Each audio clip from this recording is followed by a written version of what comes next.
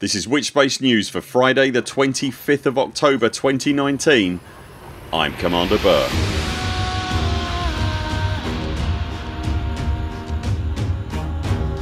In this weeks news, the bombshell from Frontier, what happens now?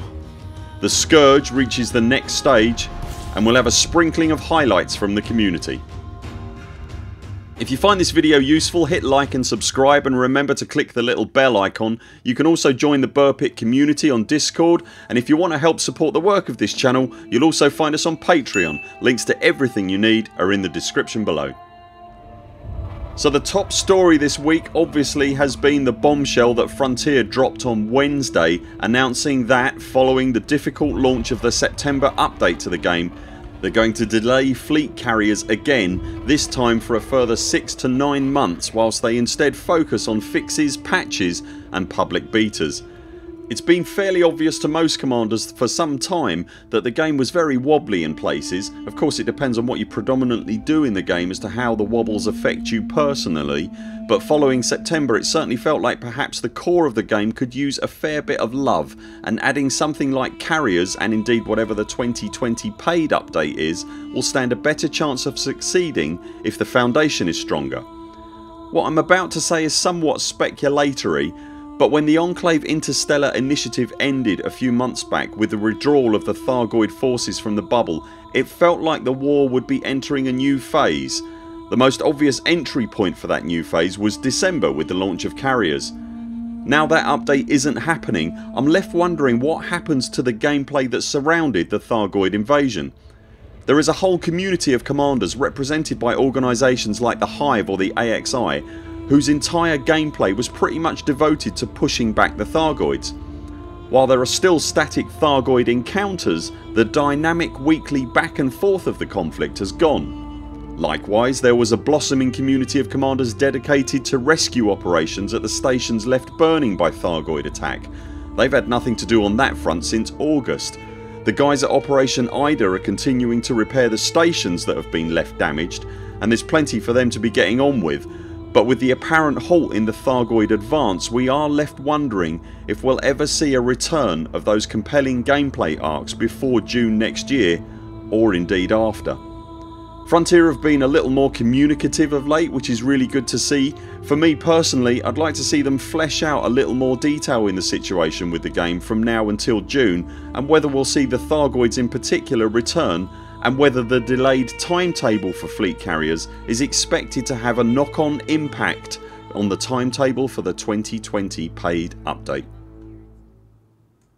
The Scourge Interstellar Initiative continued apace this week with the revelation that, at this stage at least, the blight on galactic food stocks was caused not by some dark cabal of background puppet masters or a new front opening in the Thargoid war as the green meanies attempt to win back some ground with a war of attrition starving us of food. It was instead caused by some angry hippies who were still furious at their stocks of onion head being carpet bombed by the Federation 4 years ago. Which leads me to an interesting question that's been bubbling under my psyche for the last couple of initiatives. I really enjoy the initiatives. I get that they're essentially a redressing of the community goal format, and the extra layer of narrative is most welcome. It leads to a bit more depth and therefore a bit more of a reason to participate, but I can't help feeling that they are in danger of becoming too inconsequential. When the Scourge initiative first started, the tinfoil hat talk went nuts trying to figure out who or what was behind this extremely effective and clearly obvious attack on the bubble and its way of life. But then when it was revealed who was behind the attack, I have to admit to feeling a degree of disappointment. The first initiative, Bridging the Gap, introduced a ferry service that once a week will move you to or from Guardian Space via the Thursday server bounce. Kind of a cute idea, but Guardian Space isn't that far away these days, so honestly the ferry service is of dubious worth if it's going once a week. Once a day, that's useful. Once a week? No, I've already moved on. I'm curious, is it just me, or have you used it since its inception? I've been to Guardian Space since, but it didn't even occur to me to take the ferry, and when I did go I didn't specifically want to go and return on a Thursday. So I figured Frontier must have had a plan, right? They must have had a need to get players with limited jump range down to Guardian space for some reason that will be revealed next month. At this stage it doesn't look like that's the case. Moving on to the Enclave. Brilliant. Thargoids. New bubble established, but it's attacked. Humanity responds with aplomb and we get the Thargoid threat mostly driven from the Witchhead Nebula and repair the stations that were damaged. An amazing community effort. But is the Enclave actually useful for anything now? I figured it's much closer to Barnard's Loop. It's a staging post for a push into that zone, probably utilising our carriers in December. Oh wait. Okay, moving on. The Scourge. The Thargoid or the Thargod cult are trying to starve us out, and then a speculative attack on Sol in December. You can see where I'm going here. If you go and see a movie and it all builds to an exciting conclusion, but in actual fact there is no conclusion, or the end result of the movie was just mundane, you're not generally inclined to return for a sequel. Interstellar initiatives are a brilliant idea, but they're starting to feel like they may just be conclusion devoid movies. Whilst the Scourge hasn't yet concluded, it's in danger of leaving me feeling a little disappointed if it doesn't lead to a bigger story.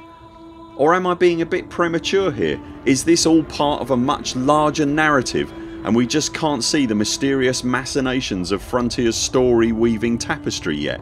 What's your feeling? I'd love to hear your views. As a quick aside, there is a decal available for participation in the current initiative. Just go and dock at one of the stations listed in the forum post linked below. And now a quick burst of community news. The Fatherhood's Lost Souls 2 expedition launches tomorrow from the bubble and will be out in the black until April next year. Sprint over to the links below if you want to sign up. On the subject of expeditions, Commander the Demon Wolf has announced the Spooky Space Spectacular Expedition, which is a series of small outings to some of the creepier places in and around the bubble in the lead up to Halloween.